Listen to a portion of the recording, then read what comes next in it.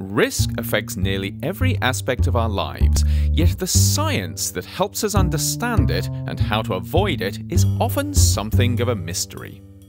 Risk Bites provides a unique window into the science of risk. If you've ever wondered what makes the stuff you eat safe or not, or tried to make sense of the latest risk scare, or are simply interested in the rather cool science behind how we identify and handle risks to our health, this is the place for you. My name is Andrew Maynard and I teach at the University of Michigan. I also do research on the risks and benefits of new technologies. I'm a bit of a geek, so expect plenty of hardcore science here. But Risk Bites also covers the social and psychological sides of risk, with input from experts like Brian Zygmunt Fisher.